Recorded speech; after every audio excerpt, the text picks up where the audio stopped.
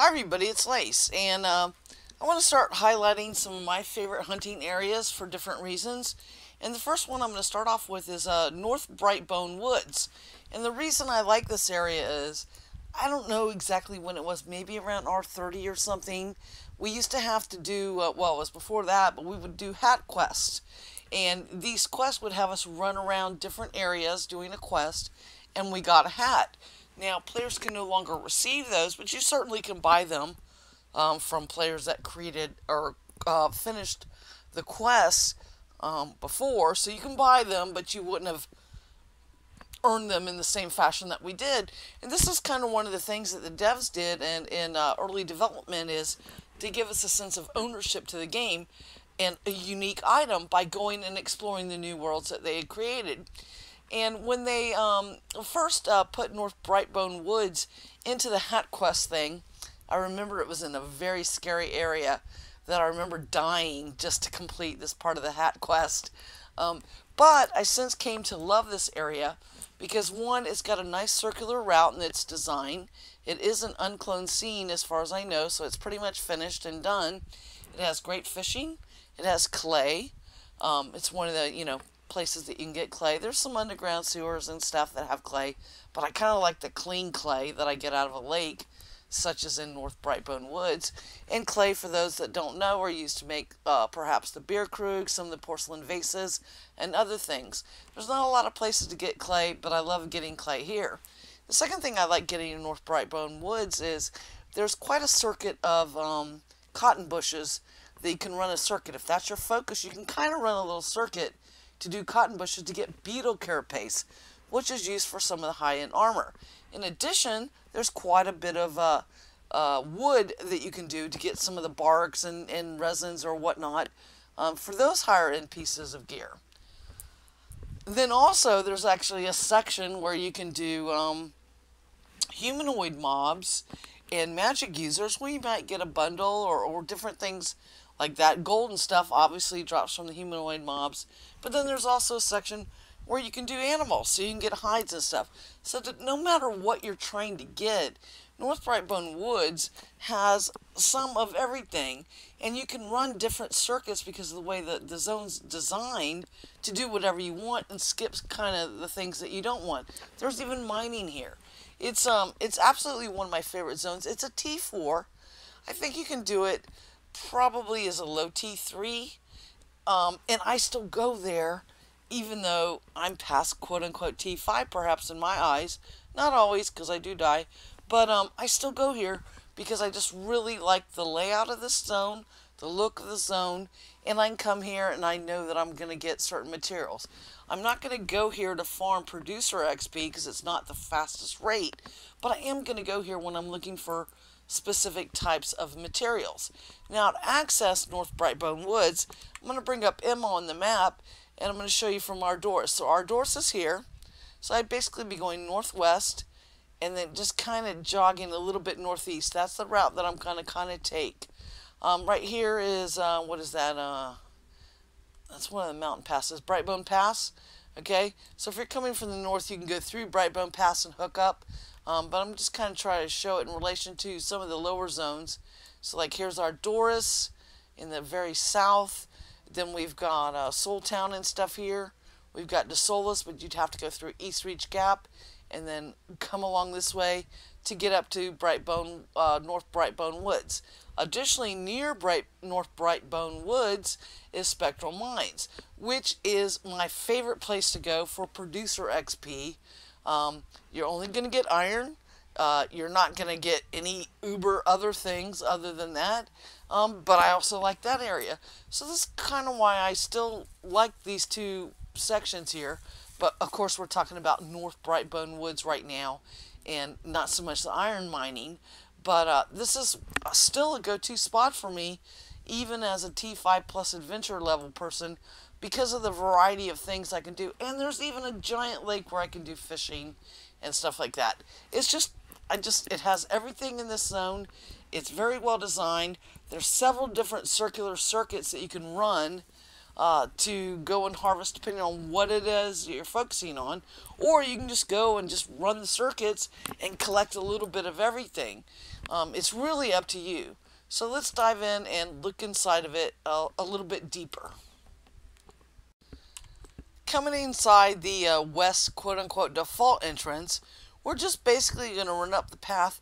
There might be some deer or things right here, but we're not really concerned with that. What I'm going to show you is this lake. And this is the lake circuit. This is one circuit, one circular circuit that I like a lot. And we can already see clay, and there might be some clay around here. And the clay is going to typically be deposited around the lake. So if you're trying to just make a bunch of beer krugs or porcelain vases and stuff, you can just keep swimming around the lake. Now there's going to be some mobs. You can see a wandering humanoid mob that starts at this. You can see a statue here, and it's pretty cool, and we'll get there in a second, but he kind of roams a path here. In addition, you've got some wolves and bears and stuff up in through here, but usually I just really come in straight down the path and I go right. And when I go right, I'm going to see lots of trees, some chopped down perhaps depending on how the spawn is, and then I'm going to see my cotton bushes.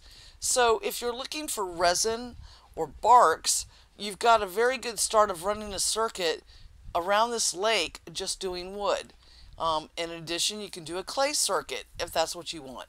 You can do, like I said before, a circuit of everything. You're going to have some deer running around. You're going to have some wolves around here. They're going to take out the deer. But you're also going to have these cotton bushes. And while it might not look like much, trust me, this is one of the more heavily concentrated cotton areas that I've found. So I can come around here, and there was 2 bushes, and I'm not really fighting this guy hard or anything. I'm kind of just trying to look around to tell you more stuff. But I can do all these wolves and stuff and go around and get these cotton bushes. So I'd want to get this one here, that one there. Now I have 2 choices at this point. I can jog around to the other side of this, which is going to take me to some more cotton bushes, and that's kind of my route. I also got ore, okay, and I typically kind of come around here because I got about 3 to 4 cotton bushes back here. If I'm doing cotton, again, I'm talking about cotton. I got a cotton bush. I got a bear that I might have to, a bear or 2 that I might have to contend with. But I've got 1 cotton bush there, 1 cotton bush here. I got a cotton bush over here. I've got some wolves that I might have to contend with here. And then back over here, there's yet another cotton bush. And sometimes I get a group of, possibly I might get 1 or 2 humanoid mobs from here. Now if I'm a hunter and I also want to do my hunting thing, I can run in here and start taking out all these humanoid mobs. Look, see, this guy saw me. Oops, my bad. But there's a whole scary little thing you can get going on back there with a lot of XP because there's a lot of humanoid mobs back there. There's additionally another section I'm going to show you for humanoid mobs, but we're just kind of doing cotton bushes right here because I still feel that beetle carapace is far too scarce in the game, and this is my best place for beetle carapace. Again, wolf, tree, couple bears up there, yay. But I'm showing you the trees and stuff and the wolves and bears if that's what you're into. But I'm really trying to focus on what I think is one of the scarcer components, and that's the cotton bush. Another cotton bush here, another cotton bush up there. Then I come around here, and there's a cotton bush up here. Okay, you can see them. And you're going to have to fight for these cotton bushes. But again, remember, there's some more iron back there, and there was some other around that wolf's den. There was more. There's sometimes the trees up here, so getting the trees, and then I'm back to the other side of. Remember, we started and we went on to the right side of that. So this is the circular route that I'm talking about. We went around this way, kind of did a little circuit. Now we're back over here, and sometimes the wolves will kill the stags, or vice versa, and you get a free skin out of that. So remember, sometimes the mobs fight each other, the AI fights each other, and you can loot that stuff, you can skin that stuff. You won't have gotten the kill XP from it, but you can definitely get the producer XP if they kill each other. Again, you can see another tree stump that we could have gotten. Sometimes there's some clay. We can see a fishing hole.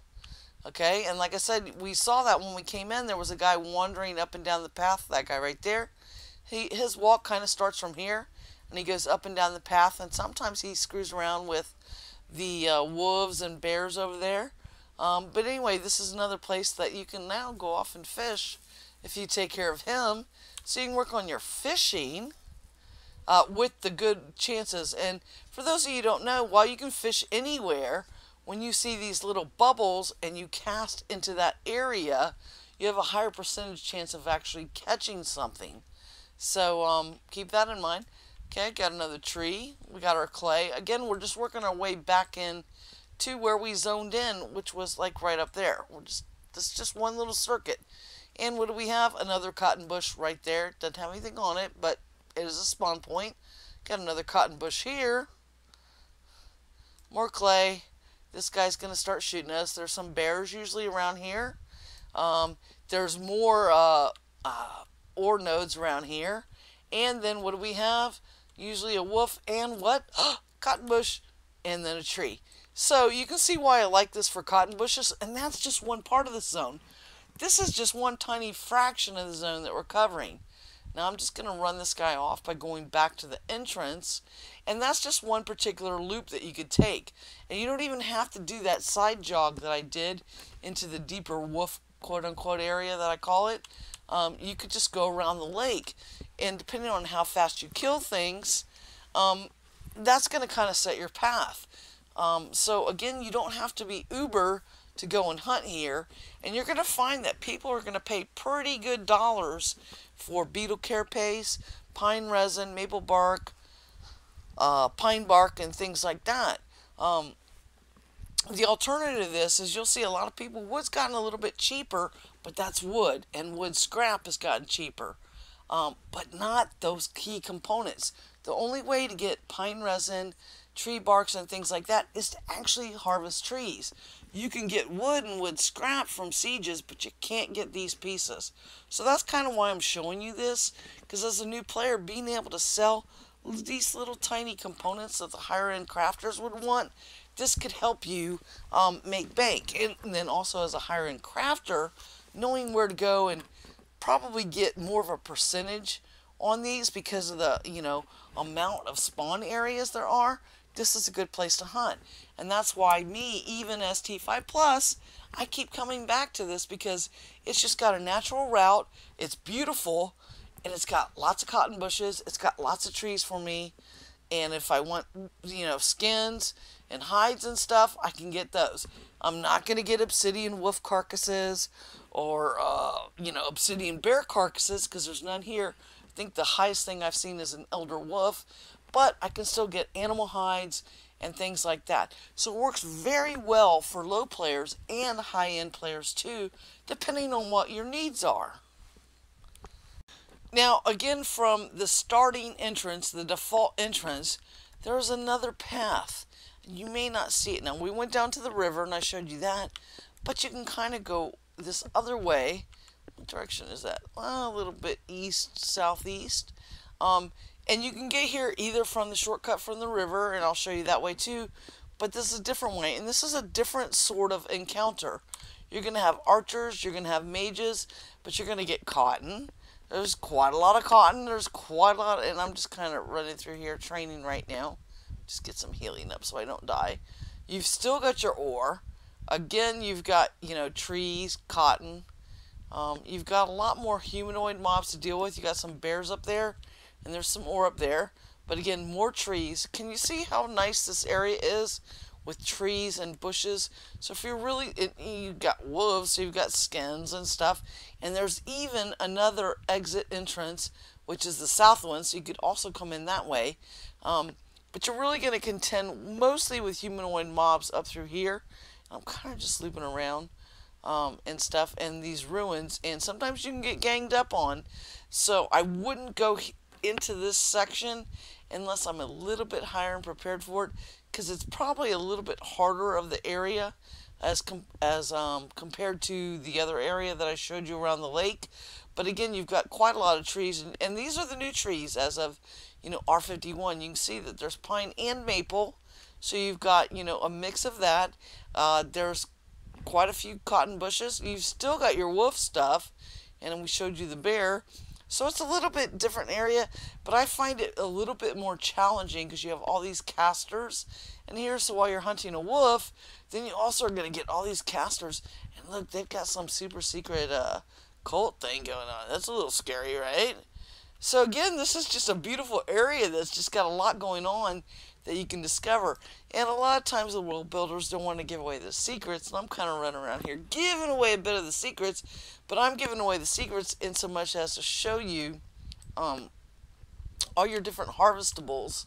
You know, you can see all the, new tree skins and stuff and things. So, again, depending on what you're trying to do, if you're trying to kill mobs for XP, if you're trying to get wood or get cotton, this is just another little circuitous route that you can take.